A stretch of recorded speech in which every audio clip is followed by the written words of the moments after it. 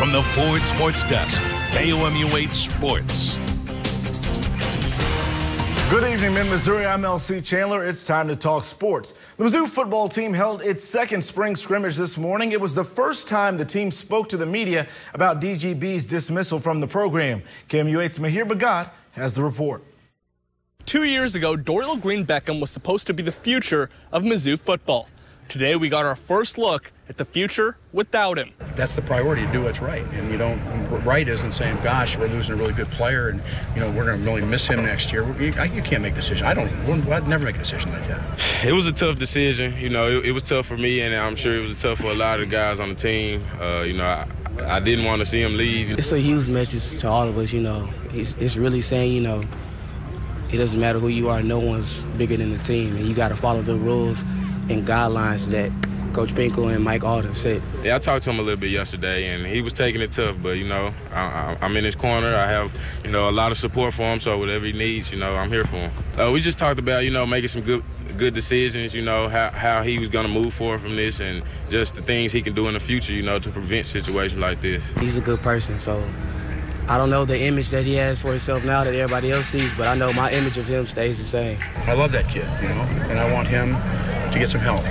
And he can go to another place, get a fresh start, and he can, still achieve his goals. DGB has three options when it comes to his football future. Number one, he can play at an FCS school next year. Number two, he can sit out next year and play at an FBS school in 2015. And number three, he can sit out next year and declare for the 2015 NFL Draft. Quarterback Matty Mock told me that DGB has all the potential in the world. If he gets his head on straight, he'll be fine. Reporting from Faroe Field, I'm Mahir Bagat, KOMU 8 Sports. Thanks, Mahir. With DGB gone, the current receivers on roster combined for just 4 touchdowns last season. In today's scrimmage, it took the offense 19 possessions before they even scored a touchdown. The final score was 18-16, with the defense winning the scrimmage. Now for the games played on a diamond. From college to the big leagues, Missouri Tigers softball and baseball in action today, along with both the Kansas City Royals and St. Louis Cardinals. And to remind all the male viewers out there, chivalry isn't dead.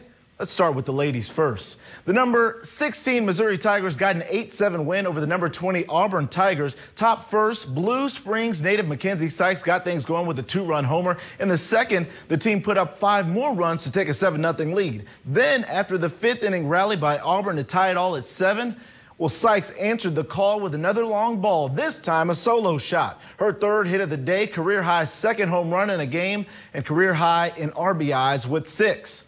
Tigers baseball has a tough act to follow after that. They're in Lexington tonight for their second game of a 3-game series with the number 15 Kentucky Wildcats. That game just got underway, and we'll have updates on that one for you inside the 6.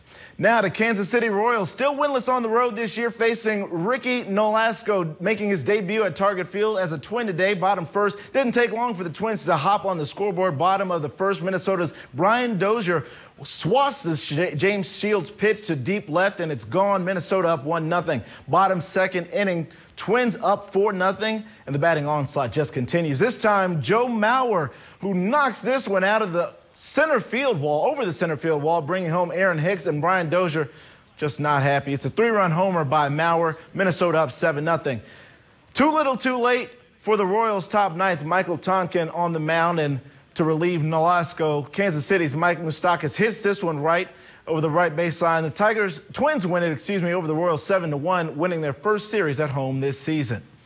To Busch Stadium we go. Adam Wainwright looking to win his second game of the year and go up 2-1. Gave up a homer in the first, but his boys had his back. Bottom second, Matt Adams with one over the right field wall takes Carlos Villanueva over the wall for his first homer of the year. Chicago can't get out of the second inning fast enough. Matt Carpenter dribbles in the infield. Second is short to score David Descalso. That'll make it 4-1 Cardinals over the Cubs. Villanueva only lasts 3 innings after giving up 9 runs on just 10 hits. Bottom 4, 7-2. St. Louis gets another one. Chris Runson on the mound, and he had no better luck. Bases juice. Center fielder John Jay goes other way to left. Colton Wong and Matt Holliday score. 9-2 advantage. Adam Wainwright will put the thing away after giving up a leadoff homer. He gets the best of Junior Lake here. He ends the Cubs' 7th inning. Fanning Lake for the second time today. Wainwright gets the win after 7 strong innings. Chicago 4, St. Louis just 10.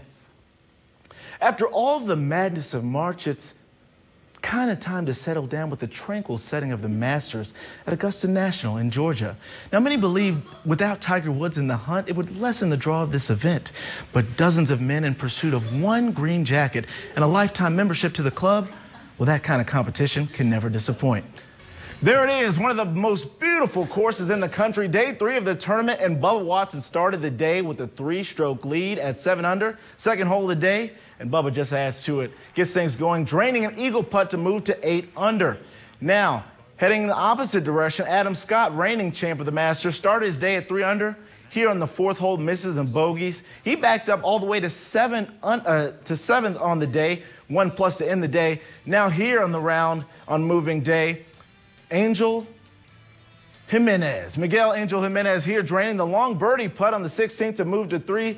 Jimenez shoots 66 to leap back to the top, near the top of the leaderboard. He's in serious contention. Bubba Watson now at the 7th. He'll get it in, coming back on the day. Now, he would finish the day in a tie with Jordan Spieth for the lead. There's Thomas Bourne there wrapping things up. He's also in the hunt in 3rd. More to come on the Masters later at KOMU 8 News at 10. That's it for sports. More KOMU 8 News at 6 after the break.